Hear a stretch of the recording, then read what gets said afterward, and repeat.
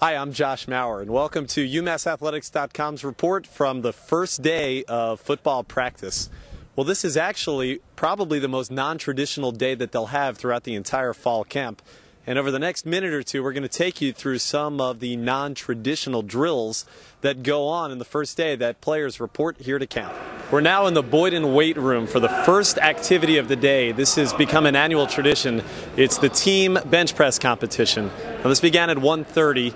Just about everybody's taking a turn to see just how much weight they can bench press. We should be here for quite some time before the champion of the afternoon is crowned.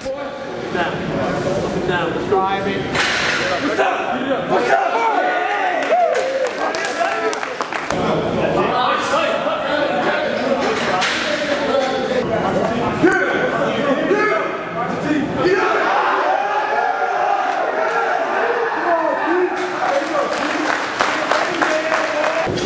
Mario, what's up?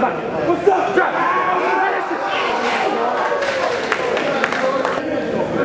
Come on, BC.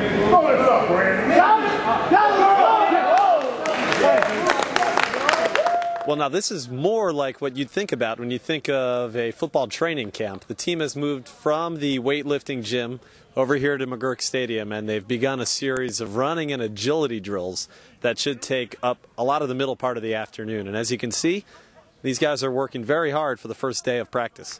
Let's go. Let's go. Move, fella, move.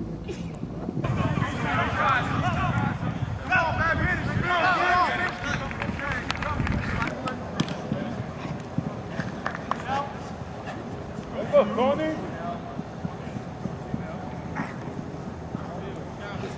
Let's go, come up. Let's go, see now. Come on, police!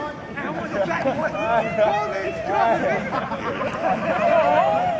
Well, after the practice at McGurk Stadium, this is the mat room. We're at Boyden Gym, and as you can see behind me, this is kind of utter chaos. Come on, BC.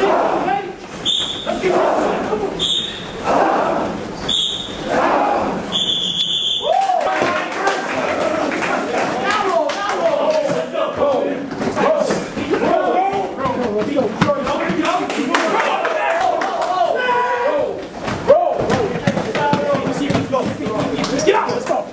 Following the agility drills in the mat room, the team had some dinner, watched some tape, and then had some meetings before they'll head right over here to the Gladchuck practice facility, where they will have their first official practice of the season. They'll do it under the lights for a rare time. Now be sure to check back here at UmassAthletics.com throughout the entire fall camp. We'll have updates just about every day from the football team. Thanks for watching. I'm Josh Maurer.